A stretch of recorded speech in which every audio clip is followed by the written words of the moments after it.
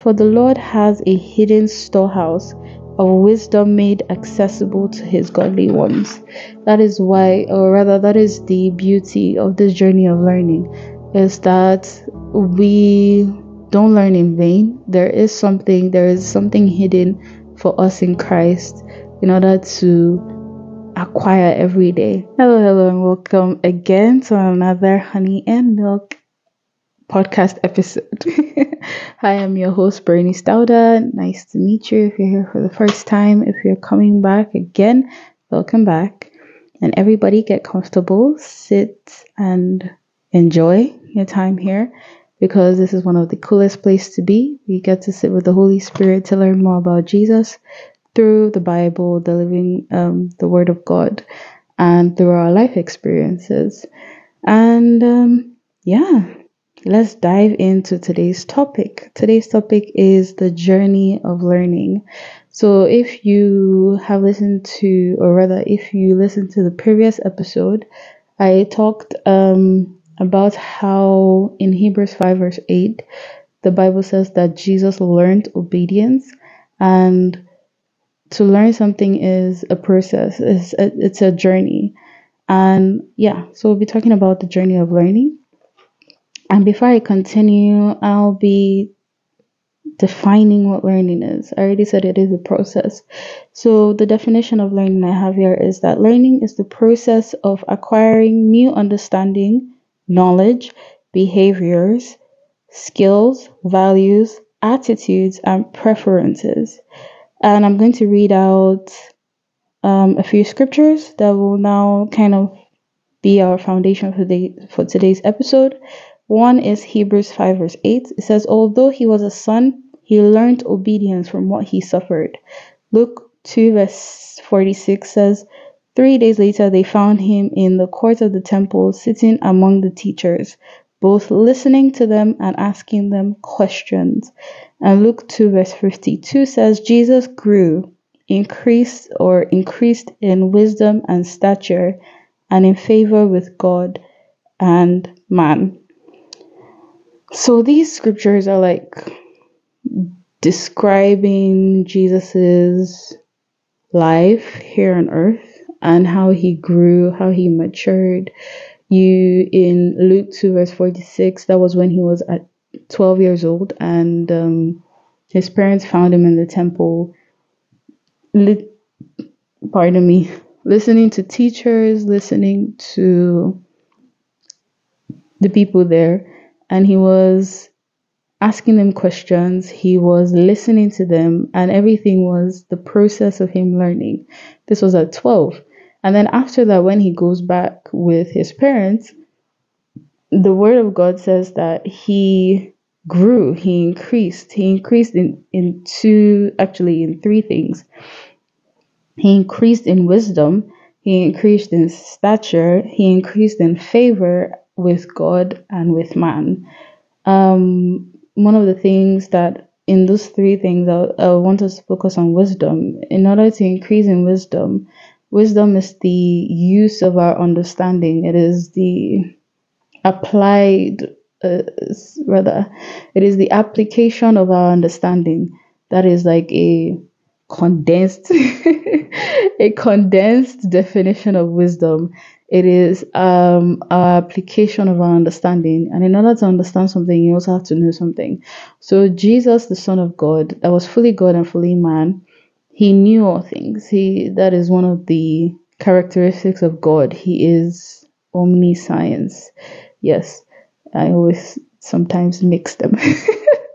But omniscience is knowing everything. So he is omniscience, he knows everything, but he came in the likeness of flesh. That means he had to grow. He had to learn how to walk. He had to learn how to eat. He had to learn how to play. He had to also learn the scriptures. He also had to read the Bible and the scriptures that were there, even though back then they didn't have the Bible, they had the Torah. But he was also in the process with the normal Hebrew boys about whenever they went to the temple for the feast, they would also read out the Torah and learn all of that. which is why later on, as he grows up and as he starts his ministry, they can refer to him as rabbi, because in the Jewish culture, the rabbi means to teach, those that teach. So that means he had to have learned and gone through the process of learning in order to teach. Even at 12 years old, they were already marveled at his wisdom and at his understanding when he was there in the temple. So this is just to point out that learning is a process, and even Jesus himself went through the process of learning. And the crown scripture of it all is Hebrews 5 verse 8, where it said that Jesus learned obedience.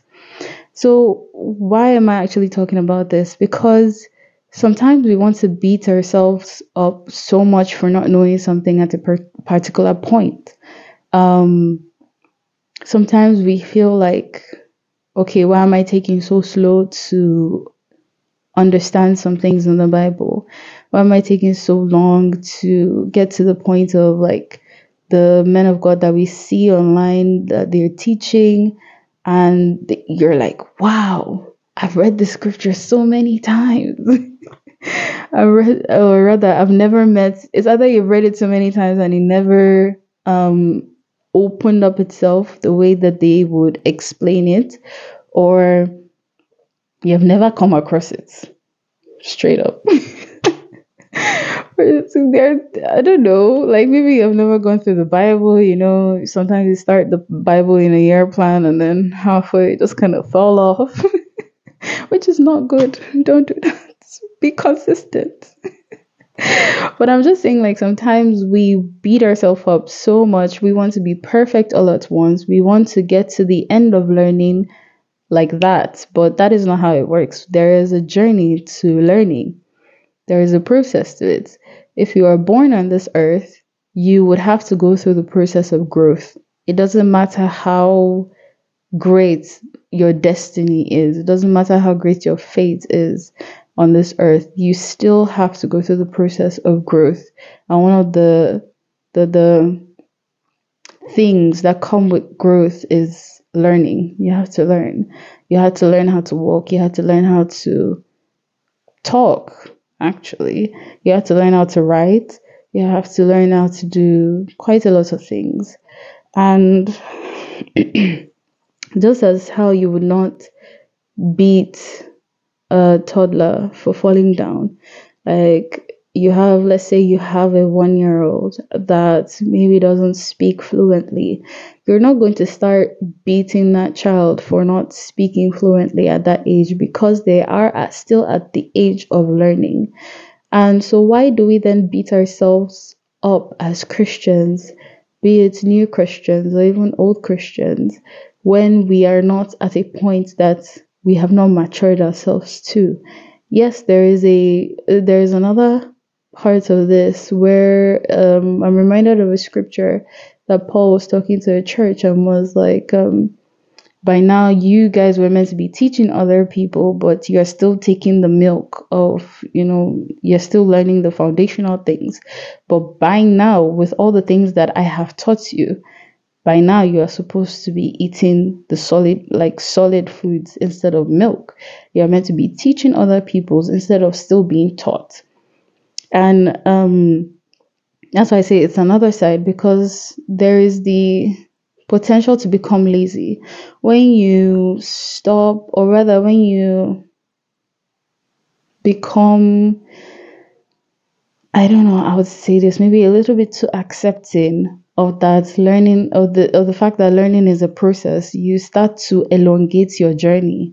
It's like knowing that you're meant to walk for 5 hours, and then if you know that your destination is 5 hours away, you now say that, okay, because it is so far, I'm now going to crawl, when actually you have the ability to just walk normally and get it done at 5 hours. Now you're crawling because you're saying that, oh, it's so far. That is also the other side of understanding that learning is a process, where you start to accept and make it out like, okay, it is a process, so I shouldn't be eager or still be as fervent as I should be. So no, Don't do that. Still be fervent, but also do not allow yourself enter into the trap of perfectionism, where you want everything to be done at the snap of the fingers, where when you make your mistakes, or when you learn new things, or when you, because also you also learn by experience. Sometimes you do mistakes, and then the Lord will teach you a lesson through that, but then you want to stay and beat yourself up for falling into that mistake. No, don't do that. Accept that learning is a process. Accept your mistakes. Accept the lessons from those mistakes, but don't allow yourself to wallow in that spot. Take up your cross and keep on walking. There's still a long way away, you know. Um, Learning God and the things of God is a process. It is not to condone sin, but it is to bring us out of a vicious cycle of perfection. First John 2 verse 1 tells us not to sin, but if we do, not when. So that is the beauty of that First John 2 verse 1. A lot of people quote it in order to say, okay, we are covered, you then become, you then I'll say then you then maltreat grace. Yes, that would be the best way to say it. You would maltreat grace, maltreat the gift of salvation, that the free gift of salvation that Jesus has paid for us, and then you want to allow yourself to sin. No, First John 2 verse 1 says, if we sin, not when we sin. We're not to allow our lives enter into the cycle of when we sin. It should be that we press on to a life where it becomes if we sin, not when we sin. But if we do sin, we have one that will support us in heaven and one on earth. The one on earth is the scripture, John verse 14, verse 26, shows us that we have an advocate. So when I say support us in heaven and support us on earth, I want to equate that support with the word advocate. So First John 2 verse 1 tells us of an advocate in heaven, which is Jesus Christ, our high priest that intercedes for us. But we also have in John 14 verse 26 an advocate that the Lord sent as a promise to us here on earth. And that person is Holy Spirit, is the Holy Spirit. And both of them are advocates, and both of them are our teachers as well. Because in order for you to learn, there has to be one learning and one being taught. So one is the teacher, one is the student. So that means as a student, as we are on this earth, in the journey of our learning, we are forever students. We will always be students. We will always have to learn a new thing every day, every moment of our lives. Even 70-year-old people are still students. They're still very much students. Yes, they are students that have been in the school system of life a lot longer. It's like how those in high school maybe know more, not maybe actually, should know more than primary people in primary school, but they are all still students. So even those in their old age are still students. And that means that we'll always have a teacher. We'll always have a teacher. And one of our teachers is Jesus in heaven. And the other of our teacher is Holy Spirit that is with us here on earth. The Holy Spirit will teach us all things and remind us of all our Rabbi Jesus told us. And the example of Jesus, as well as his words, are taught to us by our Rabbi, the Holy Spirit. Our Rabbi Jesus gave us words that are found in the Bible, and he gave us an example of the reinstated man, basically the perfect man. So he is our teacher in that he teaches us through being a role model. Yeah, so there are some people that you can say, oh, I have this role model, and you try to emulate their lives in order to gain the results that they have gotten. And I think there is a verse in the Bible that actually talks about that as well. If I find it, I'll also put it up. If I don't, sorry. Well, our teacher, the Holy Spirit, he teaches us by reminding us of all things and teaching us all the things that have been written down. So whenever you're about to open up your Bible and you want to do Bible study, you have to invite the Holy Spirit to teach you. If not, you will be going through school learning materials without a teacher to actually show you what those materials or give you the fullness of what those materials entail. So every time that you open your Bible and you want to study the Bible, you want to learn from your experiences. You want to also learn from creation and from nature. You have to have an active conversation with the Holy Spirit because He is the one that will teach you. And as we take our path with Christ and as we walk with Him each day, we'll also never know everything. There will never be a point where we get to the omniscience of God. Never. It is only God that knows everything in its entirety. So we should stop trying to reach a place of, oh, I know everything. Because that would also allow us to enter into the snare of pride as well. So when we take the heart of a student and the mind of a student, it checkmates pride in our hearts because every single person is a possibility and an opportunity of gaining new knowledge. Every person that you come across, every experience that you come across, every information you get is an opportunity to learn. It is either an opportunity to learn more about Christ or how to avoid anything that would get you away from learning about Christ. That's why I said everything is an opportunity to learn. There's a lot of fake news around in media and just floating around, as well as false teachers, false prophets, false doctrines, false churches. When you come across these things and you learn from it, what you can learn from it is how they look like in order to avoid them. So that's why I say everything is an opportunity to learn. Even the bad things have how do I call it? they also give the opportunity to learn new information that would be useful for you. And that is what I want us to have, the hearts of students, the mind of students, that everything we come across, every experience that we go through. I think there's even a verse that talks about the sufferings that we go through, the persecution that we go through. Now, I'd say it's sufferings, not persecution. It is to develop endurance and proven character and to bring forth hope, So even in the bad things, we still have opportunities to learn and to get better in our walk with Christ. We will never know everything, but we can know everything hidden on our life path by the Father for His sons. And I say this because of the scripture, Proverbs 2 verse 7. It says, He stores away wisdom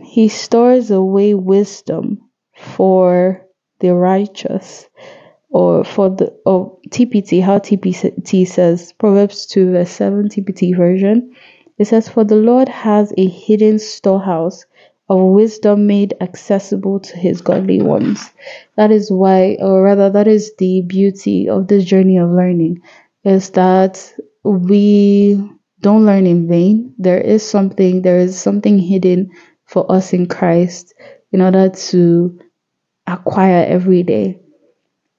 Every step that we walk with Christ is an opportunity to take and to withdraw from the storehouse of wisdom that God has for us. And just as Jesus Christ increased and grew in wisdom, that is also the template and it is also the pattern in Christ that we get to emulate. We also get to grow and increase in godly wisdom. So let us bow our heads and pray. Heavenly Father, I thank you for this opportunity. I thank you that we get to walk with you each day. I thank you that we get to sit at your feet and learn from you each day. I thank you that everything is an opportunity to learn more about you, more about your kingdom, as well as what is and isn't related to your kingdom and to your righteousness, oh God. I ask that you keep us in a place of students all the days of our lives. And I ask that you keep us close to the feet of Jesus, close to the feet of the Holy Spirit, that we might learn everything that you have hidden away from us, or rather hidden for us. Thank you, Lord, because you answer our prayers. In Jesus' name I prayed. Amen. All right, guys, take care of yourself. Bye.